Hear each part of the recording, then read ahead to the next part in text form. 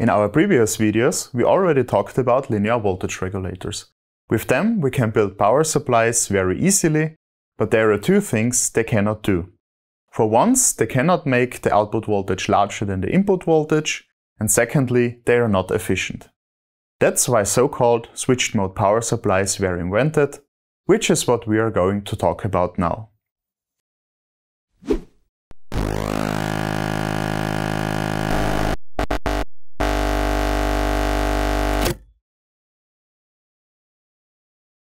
You can find the previous videos about linear voltage regulators in the video description.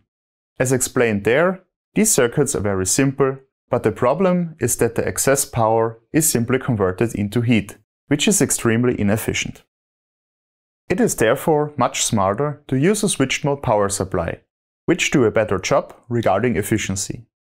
Here the energy is first transferred to a storage element like an inductor or capacitor and then switched to the output of the power supply. Depending on the topology, we can increase, decrease, or even invert the input voltage. The nice thing about this kind of power supplies is that in general the output voltage only depends on the duty cycle of the switching element. This makes regulation of the voltage really easy. Diodes and transistors, especially MOSFETs, are often used as switches. There is a variety of switched mode power supply topologies that can be used. In this and the following videos, we want to have a look at the most important ones. The first storage element we want to take a closer look at is the capacitor. Let's assume we have a loaded and an empty capacitor. Both have the same capacitance C. If we connect the loaded capacitor C1 with the unloaded one C2, charges will flow from C1 to C2 until an equilibrium is reached. Since each capacitor now carries half of the charge, the original voltage at C1 is halved. If we add two switches to the circuit and open and close them alternately, we have successfully created a circuit that halves the input voltage. We can compare this process with two glasses of water, one of which is full and one is empty, representing the charged and discharged capacitor respectively. If we connect both glasses at the bottom, a water flow will occur until both glasses have the same amount of water. This represents the current flow from one capacitor to the other. Another idea is to fully charge two capacitors with the same capacitance in parallel, and in the next step connect them in series. The voltage over the two capacitors is now twice the voltage before. Again, we can use two alternating switches to get this voltage doubled. If we want to have negative voltages, we can flip a charged capacitor and connect it to a load. Of course, with this topology, we are also able to generate higher or lower negative voltages. All these types of circuits are called charge pumps and are often used for low power supplies, for example for lever shifters, or to generate a small auxiliary supply. If we take a closer look at the charging mechanism of a capacitor, we may stumble upon a curiosity. Let us assume that we have a charged and an uncharged capacitor. The charged capacitor has a stored energy. The energy in the uncharged one is of course zero. After recharging, both capacitors have the same voltage and therefore the same energy. But if we add up the energies of the two capacitors, it is only half the energy of the previously charged one. So where did the second half of the energy disappear?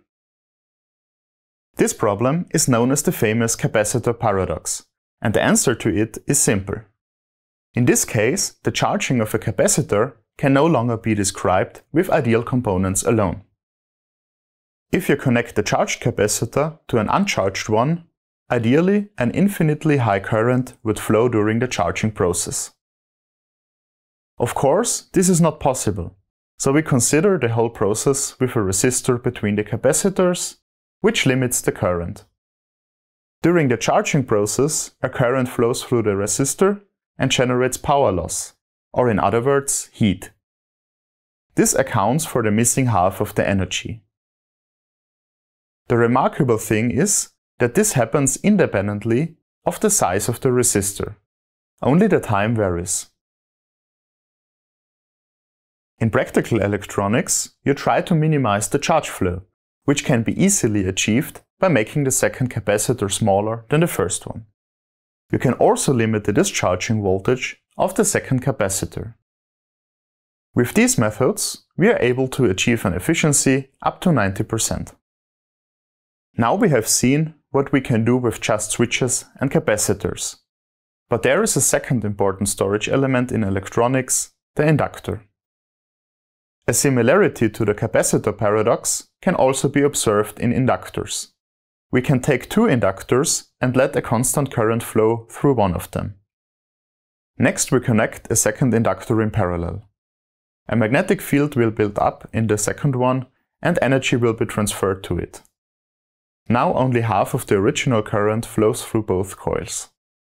If we again calculate the energy before and after, we see that half of the energy is lost in the exchange process. One important note about switching inductors. Switching off an inductor without load often makes problems. Since the inductor wants to keep the current flowing when the switch is opened, the voltage at the switch would increase to infinity.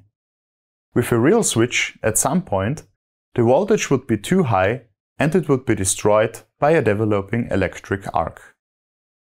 This is a big issue when switching off inductors and the reason why we often need so-called flyback diodes to protect the switch. But how can we use the behavior of the inductor to convert voltages? As already mentioned, the stored energy in the inductor will cause a current flow in the connected load. If we connect the resistor as load, we get a voltage drop according to Ohm's law. If the load is a capacitor, we store the energy of the inductor into the capacitor. In principle, we have charge flow from the first energy storage element to the second one. Similar to a charge pump, this can be done by two alternating switches. As we can see, we get a negative voltage at the output. This is basically an inverting switched mode power supply. In another video, we will see how we can control the output voltage and what other parts are important for our power supplies. Now we want to choose the right diode for our application. One problem is the voltage drop of a normal silicon diode of approximately 0.7 volt in forward direction. Multiplied with the current, this results in a power loss in the diode that lowers the efficiency of our power supply. One solution would be to replace the standard silicon diode with a so-called Schottky diode, which only has a voltage drop of about 0.3 volt in forward direction. As a bonus, Schottky diodes have a higher switching speed in general, but unfortunately they also have a higher leakage current in reverse direction. Up until now, we have successfully replaced one of our ideal switches with a real electronic component. The second switch has to be actively controlled, for which we have many kinds of electronic switches.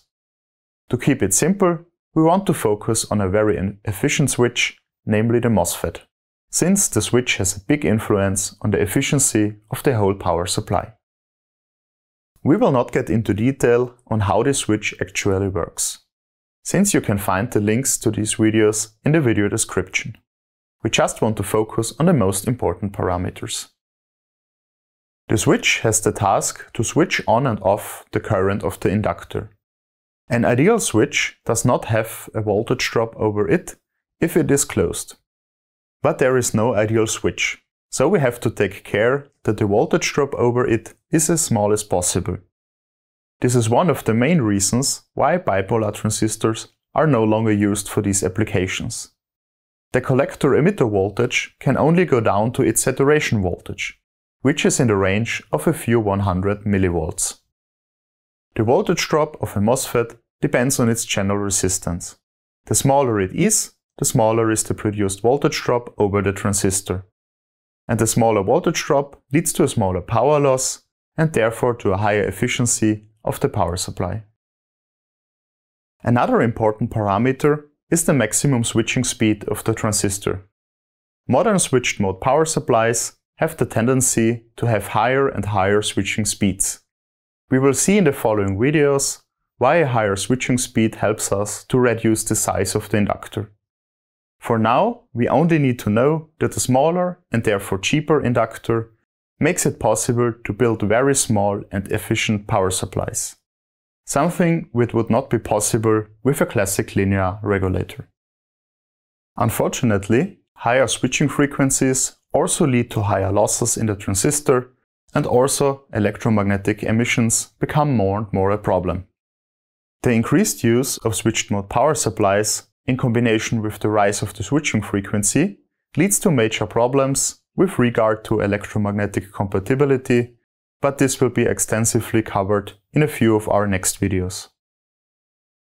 After this brief overview of switched mode power supply elements, we will take a quick look at the different topologies. First, we can divide them into the type of the storage elements.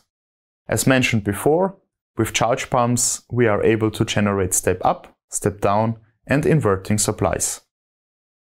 With the inductor as storage element, there are two major groups: primary and secondary switched power supplies. The difference between these two types is the location of the switching element. For primary switched power supplies, the switch is on the primary side of the transformer. Otherwise, it's on the secondary side. If we have the switch on the primary side, we have the advantage that we can use a transformer with higher frequencies, which makes it much smaller in size and more efficient. A disadvantage is the higher complexity of the circuit. Both types can be used to generate higher, lower or inverse voltages and are called boost, buck or inverting converter respectively. An inverting converter comes in both categories, either as step-down or step-up converter. A third type of switched mode power supplies are flyback converters. They use magnetically coupled inductors to transform energy between the primary and secondary side of a transformer. They can therefore be used as step-up and step-down converters. The transformer serves simultaneously as the inductor and often has an air gap so that more magnetic energy can be stored. There are a few other topologies that are frequently used in modern electronics, like the SEPIC converter, which can generate a higher or a lower voltage on its output without changing the circuitry.